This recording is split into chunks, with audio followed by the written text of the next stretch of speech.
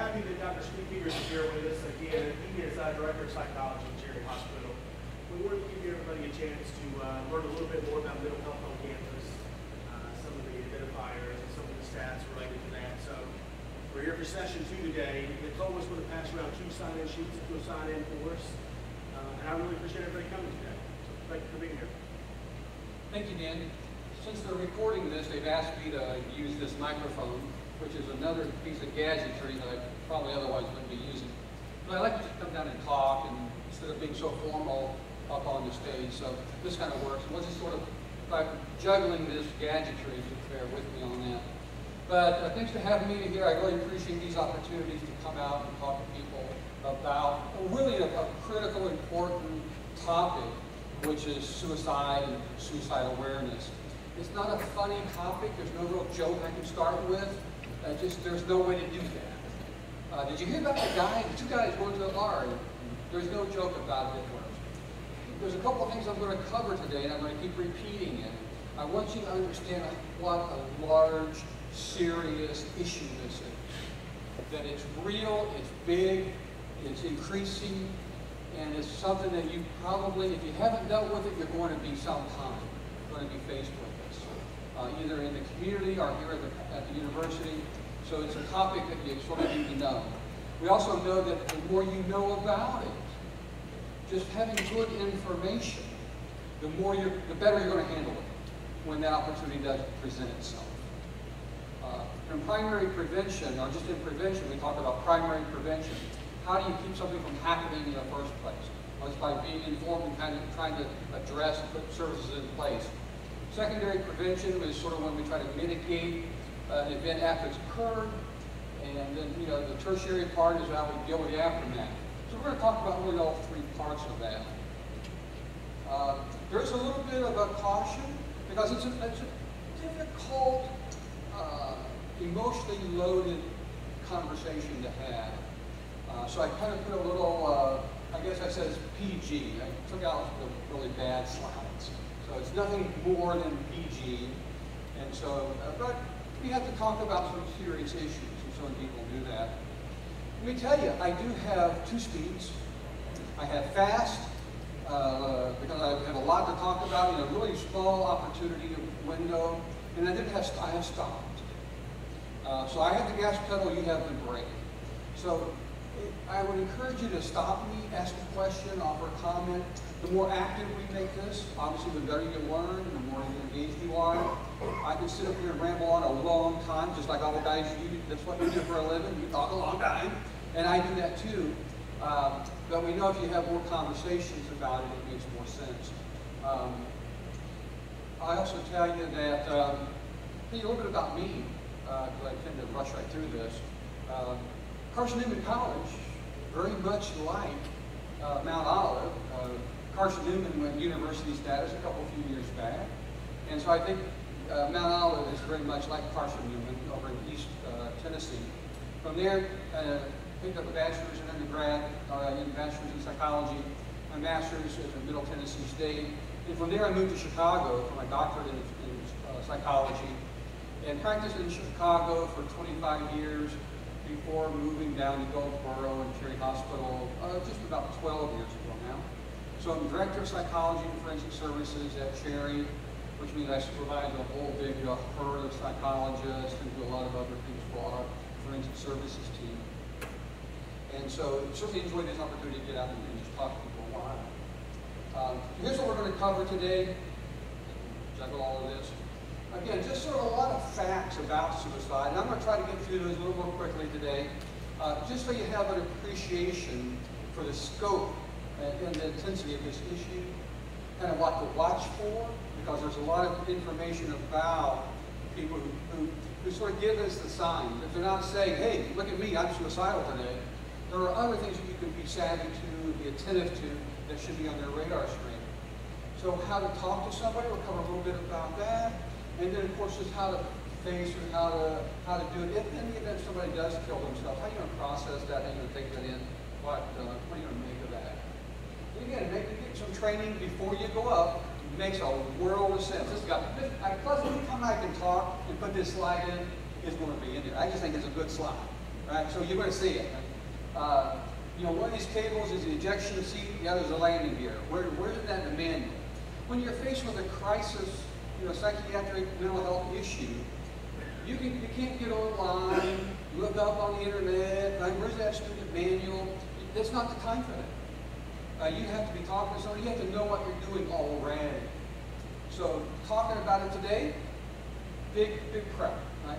You kind of getting what the campus policy and protocol is, sort of kind of getting this big picture and dialing this in a little, sort of makes some sense. So it's a big problem. A lot of people are killing themselves, a couple thousand a day, jumping off the planet, instead. 1 every 12.5 seconds or thereabout. For adults, it's the 10th leading cause of death. If you take men out of that, take women out of that equation, and you just look at men, it's the 8th leading cause of death for men. You look at the young people that we're really concerned about, college age kids, the 3rd leading cause of death. Motor vehicle accidents, death by car. Motor vehicle, they don't drive so well, and they're a little bit overconfident, so they have a lot of deaths by car. Second of all, homicide is sort of next on the list, but suicide is a quick, just barely behind homicide for them. Nationally, this is what I kind of want to point out to you. In the United States right now, as of 2014, because 2015 data is still being compiled by Wheaton County, whoever does that, 13.4. From 13.4, sort of what we use as a baseline. But that's what the rest of the country has. So if they have a population of 100,000 people, I think that's about Wayne County, I think. We're ballparkish 100,000 people. You have about 13.5 of suicides. I think that's lifetime prevalence versus annual. It's annual and lucky, right? When college students, a lot of folks have thought about it. Here's what I'm saying. If you just ask, have you ever thought about suicide, ending your life like that would be? Research says about 80% of people will tell you. I've actually thought about that. I wondered just what that would happen. You know, that doesn't mean that I've contemplated seriously ending my life. But if you ask college students, about 20% of them, they've really struggled with that thought. A lot of folks have made an attempt in the last 12 months, 10%. 1 or 3% of those, of that crowd, will actually require medical attention for whatever attempt that might have been. Good place to say that we're going to break this down into attempters and completers. And that sounds a little clinical and a little bit coarse to call them that, but that's just how we have to sort of think about this. Making suicide attempts is sort of one field of study, and then what we learn from fatalities is different.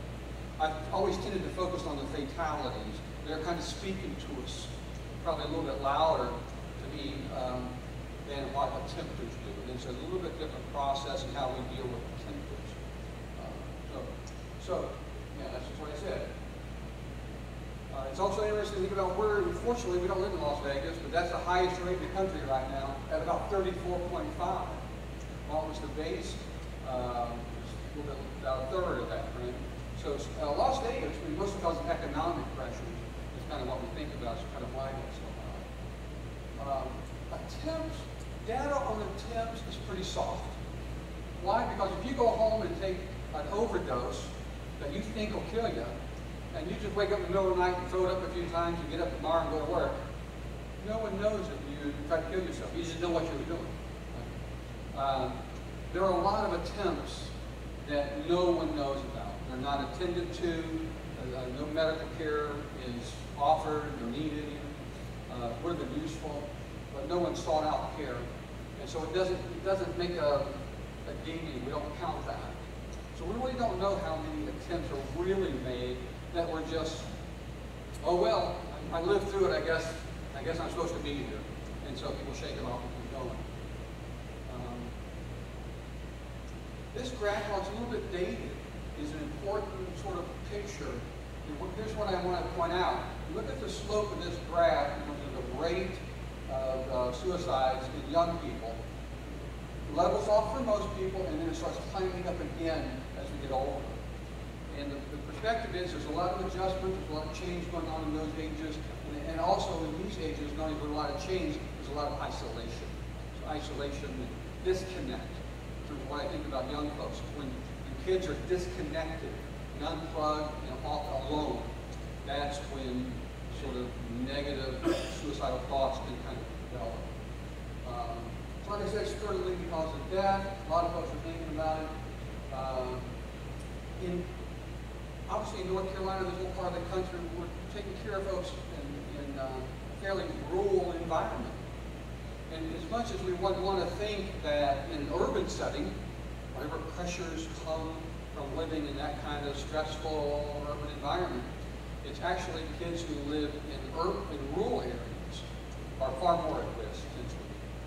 Because why? Because there's the lack of resources. They're disconnected, they're isolated, there's limited opportunity that you don't see in cities. In some cities, there are resources anywhere you point to. There's a lot of resources to turn to. There's a lot of ways to be engaged and involved. And so for a kid to kind of drift off the screen and be adrift and unplug, that's real easy in a rural setting.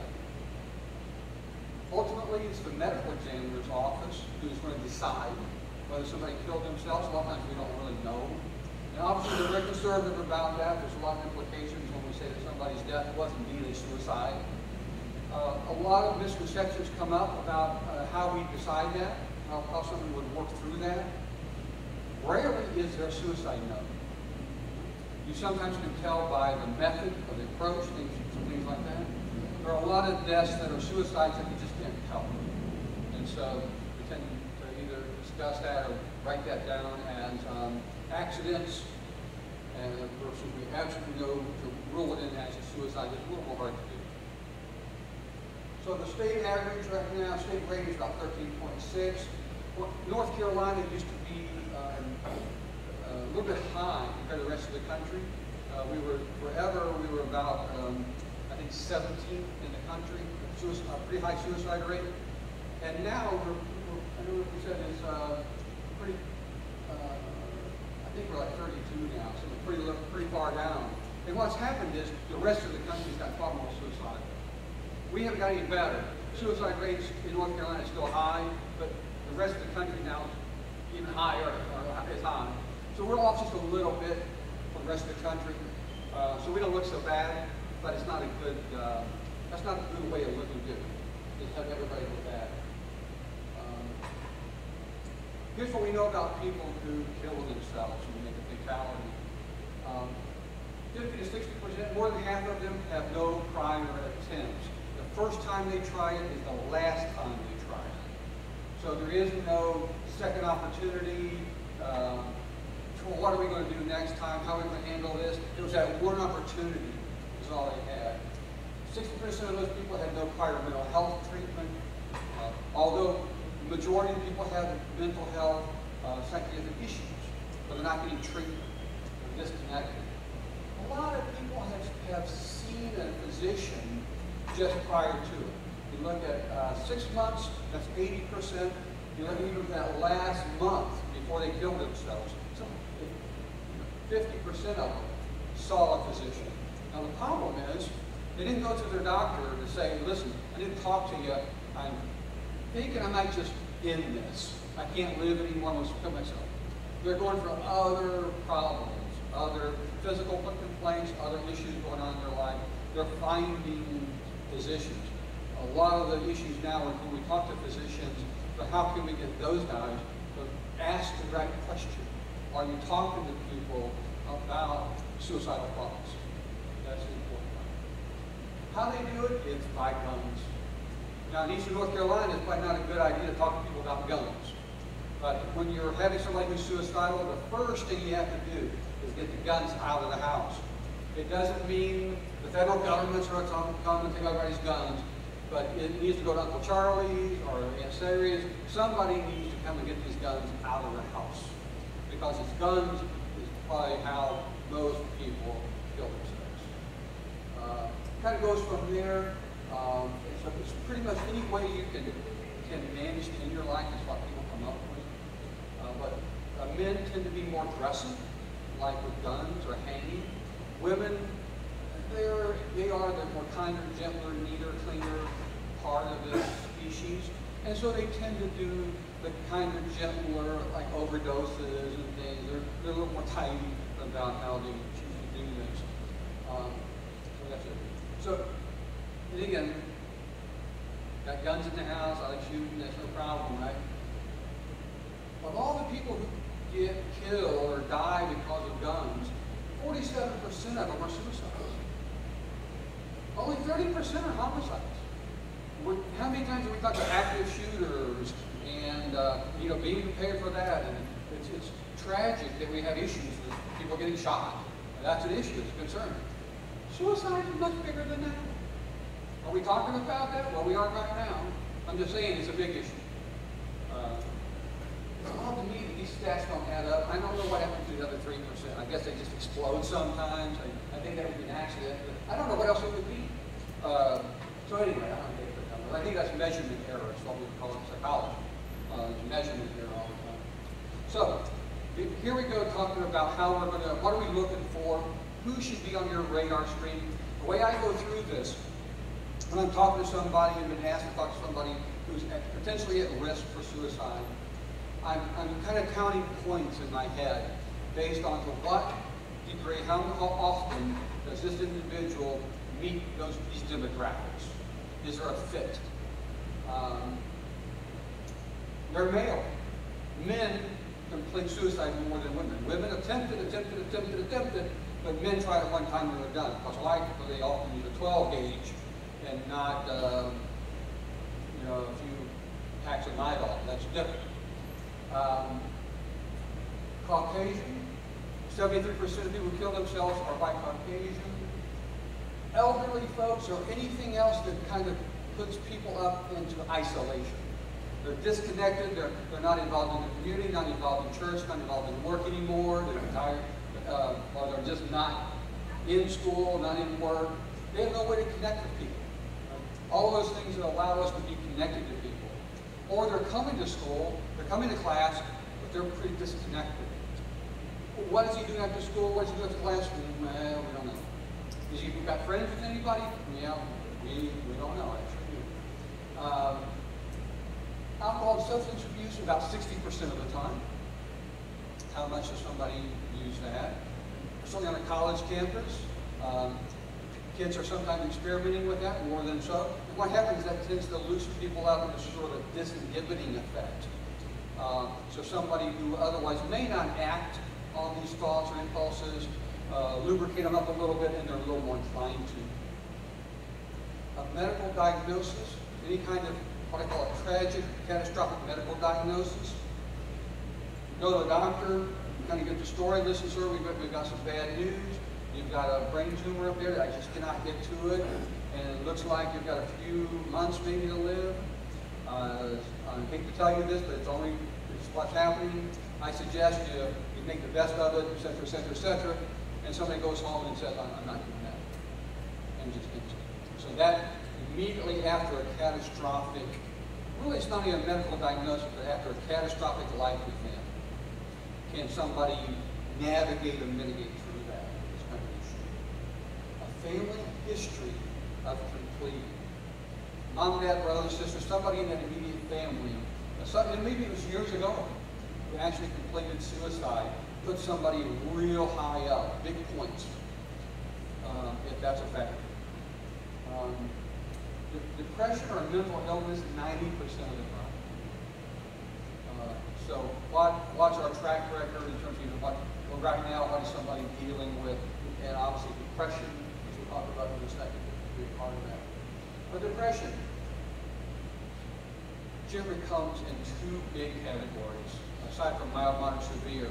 There are people who get depressed, and they tend to be low energy, sad, I'm just shutting down, I just have to sit here, I'm just not doing anything. And they're just crashing, shutting down.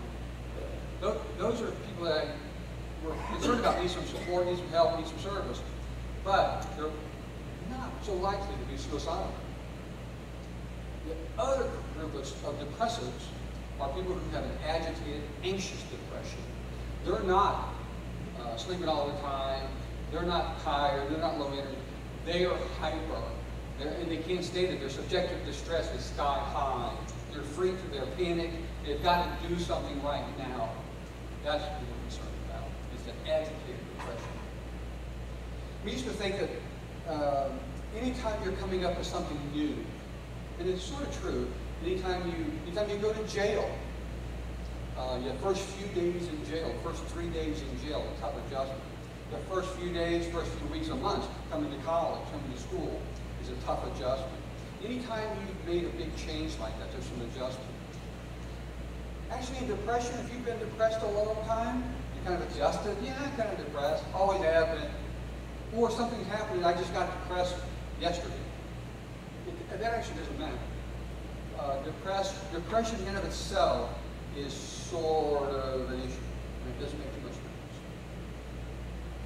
Here's what happens also in depression. It's an emotional affective disturbance, there's no doubt about it. There's a cognitive constriction that occurs as part of people who are depressed. They're thinking and looking through life down a cardboard tube, right? After a suicide has occurred, the thought is, well, why didn't they call me? I told them they'd always call me. They didn't know where I get up. They could just come down and talk to me. No, they had blinders on. That's not what happens. A suicidal crisis is a very transient, episodic event. Someone's not so much at risk. Someone becomes at risk and they get critically at risk, and then it tends to drop off and subside relatively quickly. Within a few days' time, it's sort of like this hurricane that's going to roll in this weekend. Right now, we're pretty okay. This weekend, we're probably not going to be okay. By Monday and Tuesday, yeah, we're going to be okay once we get everything calmed down. And that's kind of how a suicidal event occurs for most people. So in folks who are schizophrenic or have that kind of a more serious mental illness, as many as 10% of those folks kill themselves in their life that way. Mostly young men who are diagnosed as schizophrenic. So college age, that's when schizophrenic illness first presents itself. And so when somebody has their first psychotic break, either right after they stabilize or even during the midst of that, they kill themselves. That kind of critical time. Cutters, and we're not going to very long. Cutters are sort of different. That kind of has, we have to take care of folks who cut themselves and burn themselves and want to self-mutilate a little bit, and just SIB, self-injuries behavior. A little bit further away from suicide than what you think it is. It's kind of connected, they're kind of cousins, but not as much as we're. It's a different process. Sort of anxiety and stress, all those things that happen when somebody goes away to school. The academic pressures, relationships, all those kind of dynamics are certainly common features of campus suicides. What I would tell you is, in terms of like what to watch for, when someone's not depressed, but they're going to become depressed, they're getting depressed, what's most likely the first thing that happens? Their concentration falls apart. They can't focus anymore, they can't concentrate. So somebody's been a good student, up to now they've just been super. Coming to college was a good idea. They've got a good track record, seems like a smart thing. And now they've read those same 3 pages 20 times, and they can't tell you, even tell themselves one thing what those 3 pages say. Nothing's going in. They're not processing. Why? Because their brain is working on something else. And so that's the first sort of early warning sign, you could say, of a depression that's sinking in, is one that's sort of become the issue. It's impaired concentration. You see that time and time again. Antidepressants. Antidepressants do not cause people to be suicidal. We give antidepressants to very depressed people because that helps them. It's kind of amazing, really impressive. But guess what? Even some of those depressed people still kill themselves. So this sort of media-driven issue that we think that people who have antidepressants are more likely to kill themselves because of the medicine, that actually is a silly notion. We used to use antidepressants called tricyclics, Elavil, Trivil, amitriptyline, things like that. As a family of medicines, were really toxic. A typical monthly supply that a doctor would write for somebody of Elavil is enough to kill you. Take that home, go to the doctor, they give you antidepressants, take it home, take it all, and you're probably going to die of cardiac failure, probably before they can even get you to the pharmacy. So many years back, actually a long time now, Prozac came out, and wow, it's incredibly effective, very potent, really useful that way. And the lethal dose of Prozac is pretty much a 5-gallon bucket.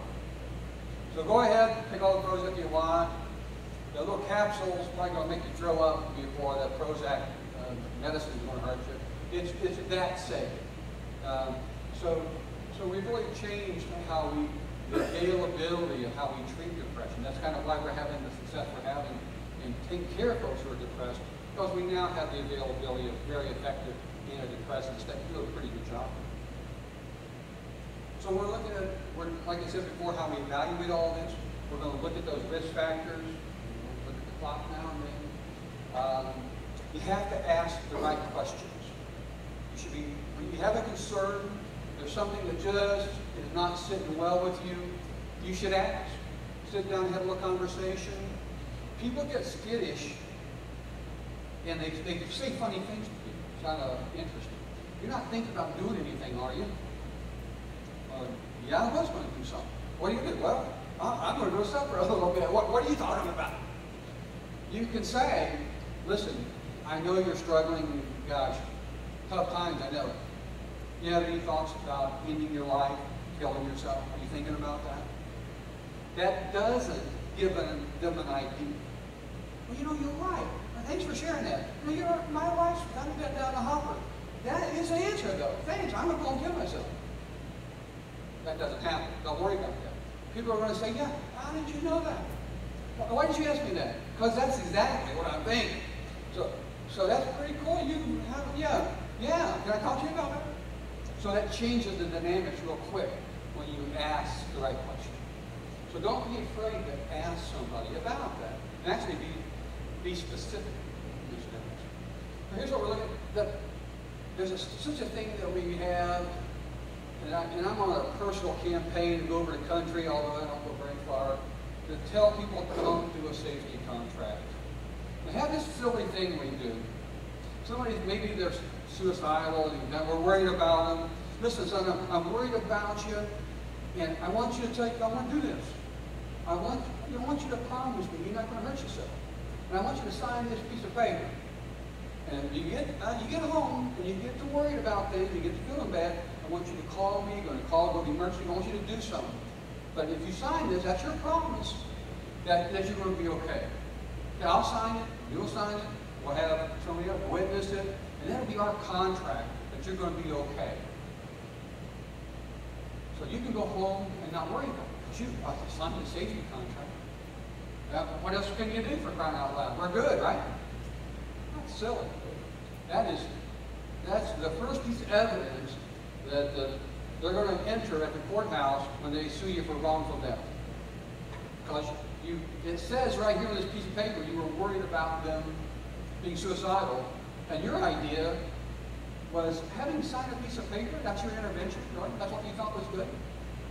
And they're going to bring a whole list of doctors in and tell you what a silly idea that is.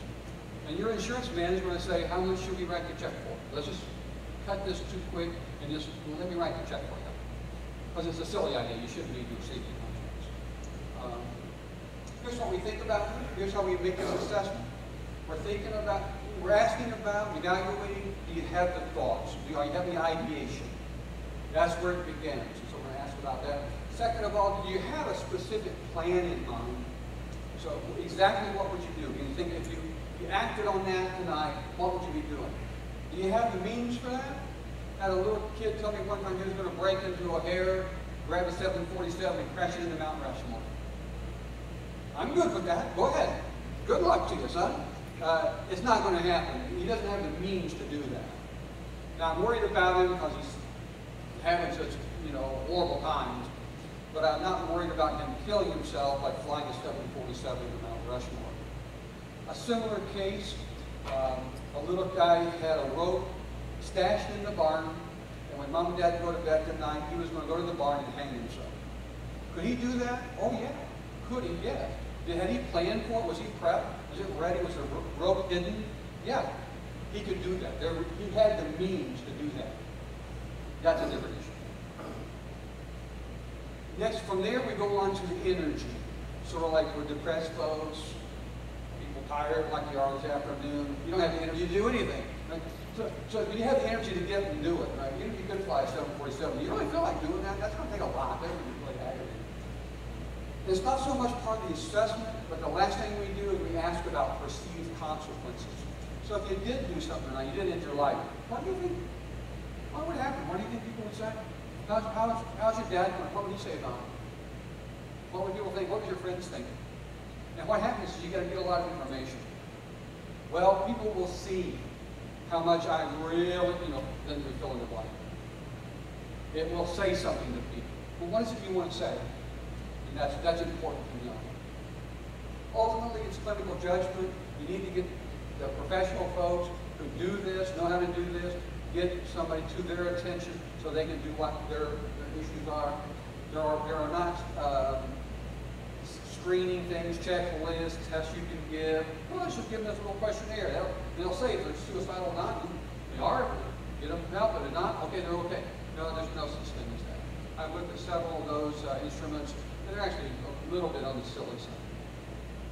So let's just quite too much more than you need to know about how we kind of go around evaluating suicide. World's best person. This guy's so talented. It's funny. Dr. Sean Shea out of Duke University. Dr. Shea is the world's best. He has thought so much and has studied sort of how we evaluate suicidal folks and suicidal risk. Here's what he has said, that if you have all the right information, everybody always makes the right decision on what to do. If I can tell you about somebody, and I tell you the whole scenario, you have all the facts. Everybody I would tell you that case to, 100% of the time is what that kid needs to be at the hospital. We have to do something. He's suicidal. Yes, he is. I give you another scenario, still maybe distressing information, but let me give you all the facts. For someone who's not really that much at risk, 100% of the time, people are going to say, yeah, I don't think he's that, I don't think that's it, he's at risk. I wouldn't worry about that kid. So people always get it right.